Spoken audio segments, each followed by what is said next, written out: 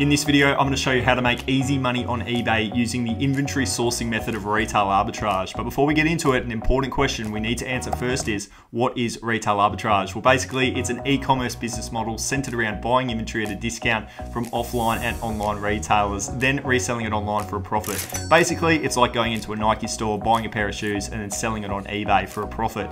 I personally don't believe this is a viable business model to focus on solely as a reseller. However, when incorporated into your business every now and again, it can certainly assist with increasing your sales.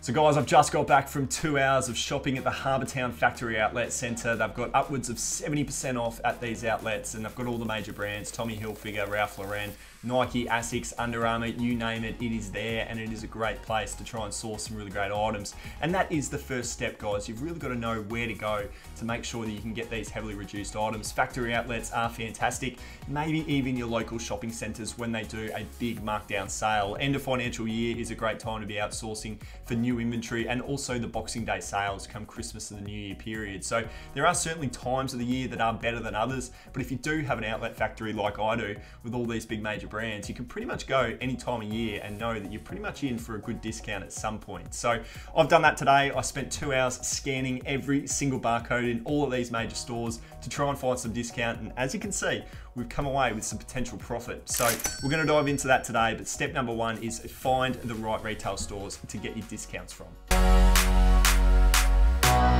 Success in the game of retail arbitrage always comes down to the numbers. If you know your numbers before you go into the store, you're always going to stand a better chance of coming out with a win. So the first thing that I'd like to do is set a profit expectation. Now, we're doing shoes today, and my profit when it comes to shoes is always $30. So I know that I'm going in looking to try and get an end result of $30 in my pocket for every single pair that I purchase. The second thing that I always consider is I need to find items that are between 60 to 70% off at a minimum.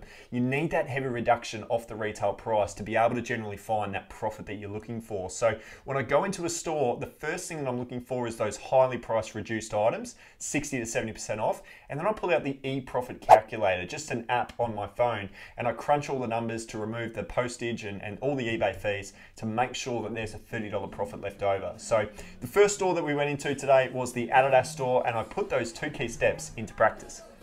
All right, to set the scene, guys, we're in a 40% off already reduced markdown sale. So we're talking the 60 to 70% off here for all of these shoes. So a really great opportunity. The first pair that I saw was a pair of football boots. These were $150, marked down to $30. Take an extra 40% off.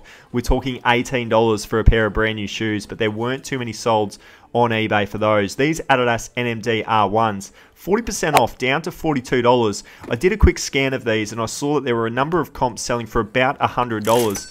Now, if that's going to be the case, purchasing them for $42 with the e-profit calculator, this was going to be a $30 profit and definitely something of interest. The next one was these Damian Lillard basketball shoes. While they were in great condition and a number of sold comps on eBay, it was only a 30% off price point. So unfortunately, I couldn't play around with that one. There was just simply not enough margin. So I quickly put those ones back onto the shelf. I thought the football boots were a really good category to play in. I'm always making some really good money when we're looking at them in used condition. And while I did scan the store for running shoes, for casual shoes, men's and women's, I always found myself scanning the football boots because they just seem to be the most profitable. These were, no doubt about it, the absolute best of the bunch. These were a pair of $280 top of the range Predators. These were the 20.0 FGs, and they had a $55 price tag with a further 40% off. These were $33 for a pair of $280 footy boots, so I had to grab them. All right, this was the damage that I was able to do in the Adidas store today. I was able to get the Predator 20.1s. These are the Matadors, $280 retail. I was able to get my hands on these for $33 in brand new condition. So comps on eBay anywhere between $100 to $200. So I'm going to put the e-profit calculator up here right now for it's selling for $100 free postage. That is going to net me a $42 profit for these footy boots, and there were a number of sales anywhere between that $100 to $200 price point. So I'm confident they are going to go on to sell. I've got 2 pairs of those shoes here, and I was able to get them both in a size 12.5, which is a really good size to be getting as well. So potentially $84 worth of profit in those 2 football boots, conservatively speaking, at $100. these were the other ones as well. These were the Adidas NMDR ones. Now, I buy a lot of these in used condition in the thrift. So I bought them for $42, a little bit more than the footy boots, but they go on to sell for $100. So if I get them sold for $100, free postage in brand new condition, they're going to net me my $30 profit. So ultimately, guys, these two pairs of shoes were purchased because they ticked my two boxes. They were 60 to 70% off its retail price point, and I was able to make at least a $30 profit. The footy boots, hopefully, are going to be a whole lot more than that.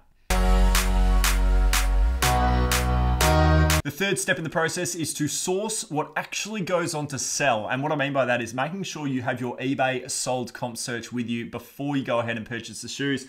I went into the Nike factory outlet, and that's where we're going to go to next with some footage. But I bought these two pairs of shoes, and as you'll see in a second, it was due to the fact that they go on to sell heavily. Of all the Nike shoes out there, these ones sell very well. So I was happy to commit to a slightly higher purchase because of the sell-through rate. And it's an incredibly crucial step. You've got to make sure it sells before you go ahead and buy. So much like the Adidas store that we were just in, the Nike store also had a reduced price plus the additional 40% off. So I could pretty much pick any single shoe in this store and I was going to get my 60 to 70% off. The key here was sell-through rate. I needed to make sure that the shoes that I was purchasing were actually selling on eBay. This is what I came up with. These are the Air Max 270 Reacts, a very, very popular shoe on eBay. As you can see here, there are a lot of sold comp searches, so I knew I could go with confidence on these ones. $120 was the price, minus another 40%. These were a $72 pair of shoes, originally priced at $230. So even at $72, a whole lot more than what I was paying in the Adidas store, I knew that if these shoes sold per the comps on eBay between $150 and $250, I was going to be definitely getting at least my $30 profit. So I did pick up a US size 10 pair of US Air Max Reacts, and I did grab a second pair of shoes as well. So these were the other ones that I bought as well. These were the Air Max 2017s. Now I've actually spent $90 on these. They're $230 shoes. I've ended up paying $90 for them. And the comps on eBay were excellent, and there were a ton of them for the Air Max 2017. So even in this colorway, there were shoes going for $200 in brand new condition. I'm going to conservatively put the e-profit calculator up for $160 on these, and I'm still going to make a $37 profit. So regardless of what they sell for, and I know there are a lot of sold comps up there, so they will move, I'm going to at least get 37 bucks for these at 160. The other one was the one that I went through in that little clip there. These are the Nike Reacts. So these ones here are $150. I should be able to sell them for. I only paid the $72 for these, so it should get me a profit of about $46 to $47. So about an $82 profit turnaround on those two pairs of shoes, but a whole lot more confidence in getting them sold quicker than the Adidas shoes, simply because of the sell-through rate was really, really strong for these two pairs of Nikes. So a crucial step, guys, when you're sourcing shoes, make sure you get the ones that actually go on to sell.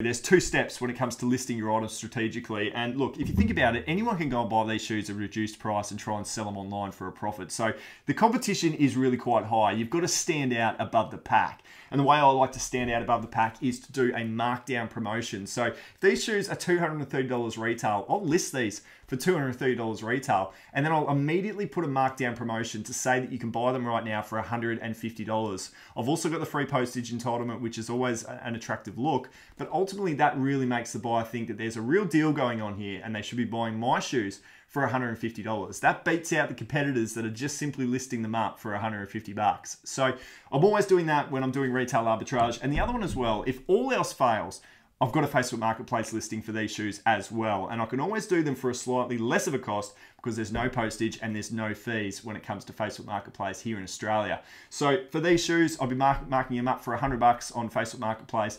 That would get me a $28 profit. If they sold for $150 on eBay, I'd be getting a $37 profit. So for the sake of $9, I can drop the price by $50. So you've always got that up the back of your sleeve. I'm always cross-listing on Marketplace and doing the markdown promotion.